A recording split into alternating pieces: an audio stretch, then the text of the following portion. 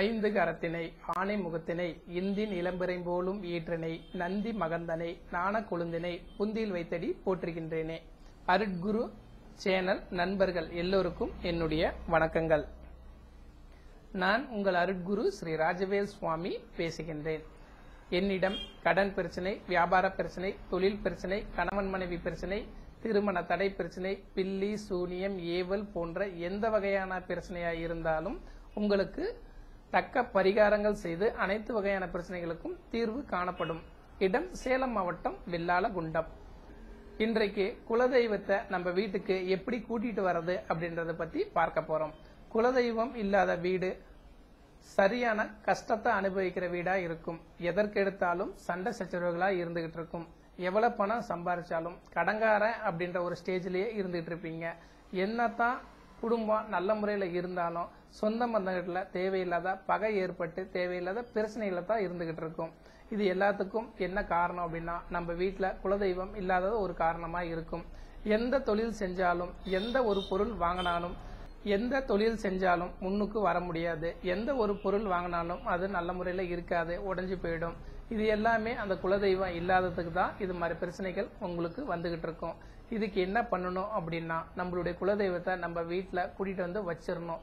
இதை வைக்கிறதுக்கு சில பரிகாரங்கள் நிறைய நம்ம முன்னோர்கள் முனிவர்கள் சொல்லி வச்சிருக்கிறாங்க. அதுல ஒரு சின்ன பரிகாரமா நம்ம பார்த்துக்கலாம்.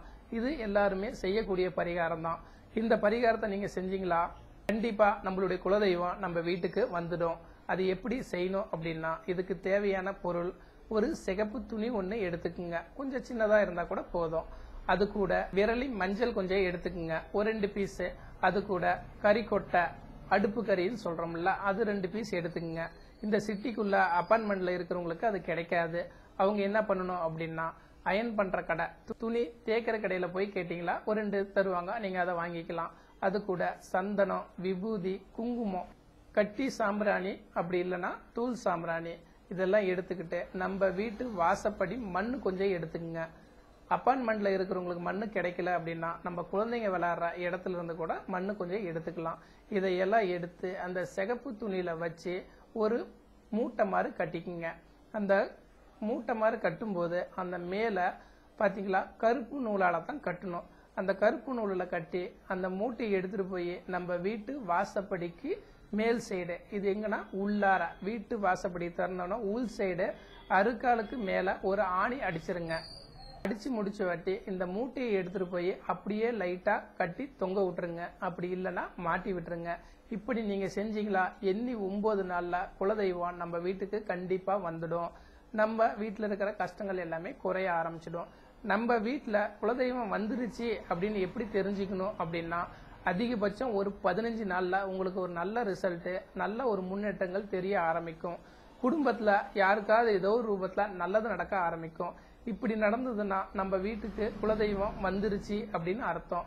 நீங்க இதை செஞ்சு பாருங்க, உங்களுடைய குலதெய்வம் கண்டிப்பா உங்க வீட்டுக்கு வந்துடும். என்னிடம் ஜாதகம் பார்க்கணும் அப்படின்னா கீழே ஓடிட்டு இருக்கிற நம்பருக்கு கால் பண்ணீங்க கேட்கலாம். இந்த வீடியோ பிடிச்சிருந்ததுன்னா லைக் பண்ணுங்க, ஷேர் பண்ணுங்க, கமெண்ட் பண்ணுங்க, சப்ஸ்கிரைப் பண்ணுங்க. இந்த வீடியோ கொஞ்சம் எல்லோருக்கும் ஃபார்வேர்டு பண்ணுங்க. இப்படிக்கு உங்கள் அருட்குரு ஸ்ரீ ராஜவேல் சுவாமி. வணக்கம்.